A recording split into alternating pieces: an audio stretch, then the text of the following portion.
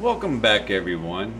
So what could possibly go wrong with a single color?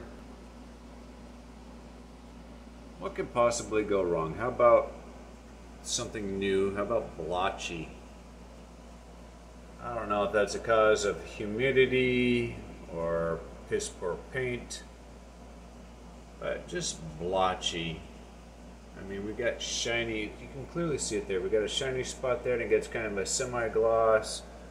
We get a little bit more of a semi-gloss. It almost has like a milky hue to it.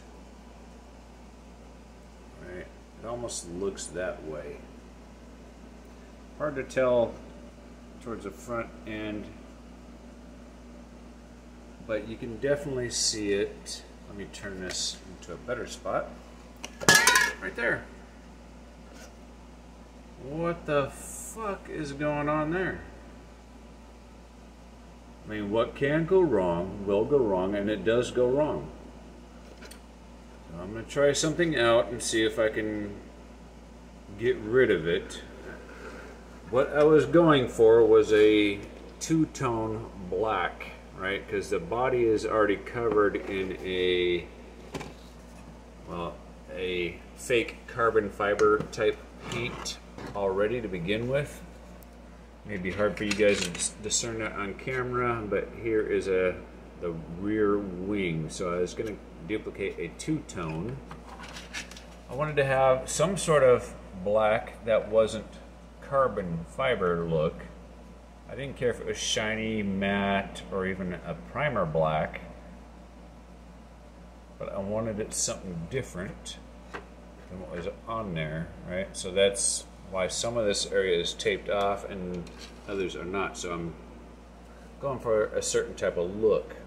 I had this car sitting in the back corner of my little workshop, and I was just looking at it, and it's almost black condition with its fake carbon fiber. I really like the menacing type appearance it had.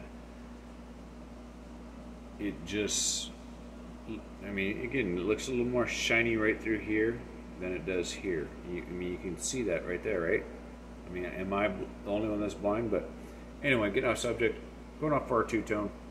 Again, didn't work out. No snakes, no bullfrogs, no flies, none of that garbage. So it is what it is. I do have a plan of action to try and blend it in first before I remove the tape. I'm going to try it out and then remove the tape and then see how it looks.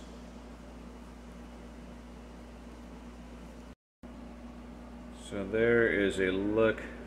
Remember, it was shiny right in that area. It looks a lot better, more monotone, I guess would be a good word.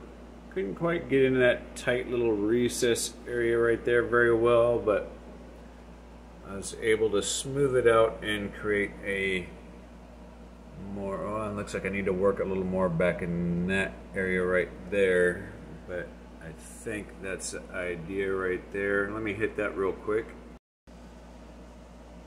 Okay, so that looks like it's taken care of. The problem with this type of paint job is as soon as you touch this with your bare fingers, it's done.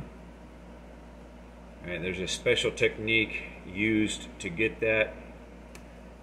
And let's do the sides where it was most noticeable next. So if you remember before, on this particular side there was like a definite discoloration. Now it's more of a monochrome, monotone type look, nice and even, right? I don't care if it's shiny, super shiny, or even flat black. I just want it different than what's underneath that tape, personally. That's what I'm going after. I want a two-tone black.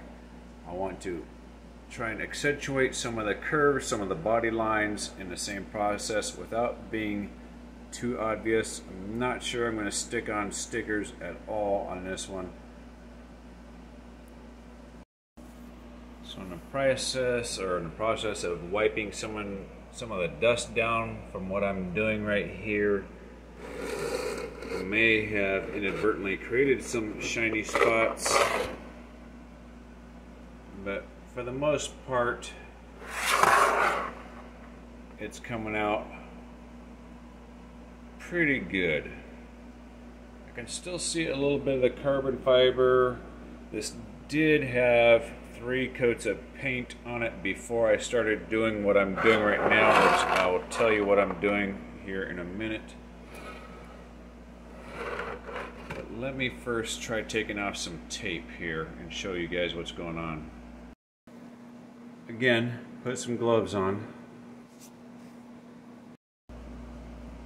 So there it is. Very subtle. Almost looks like I got a piece of tape still right there, a little piece of tape right there, but almost unnoticeable. I mean, very, very subtle. I like that. I got some tape residue. I think I'm gonna get some alcohol on a rag and see if I can get rid of that residue. I'll have to wear gloves from now on whenever I handle this body, because any contact at all with my skin will create a different look to it. Yeah, you can see all the little tape lines in there. You can see how their simulated carbon fiber is here, and then it disappears there, and then it reappears here. Then all the pieces here, beside the tape there, the mirrors, the hood scoop, the rear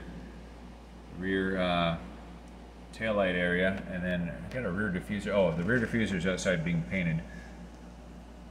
They will all be just very subtle changes that I think will help accent this car, help bring out its characters. And then I'll stick window stickers on the windows because it came in this carbon fiber look. So I'll stick the window stickers on there definitely. I'm not sure about the rest of the stickers. Maybe a Zonda R on each side, and I think one goes on the back. I might do that, but other than that, I think I'm going to keep it very, very simple. So far, not as bad as I expected it.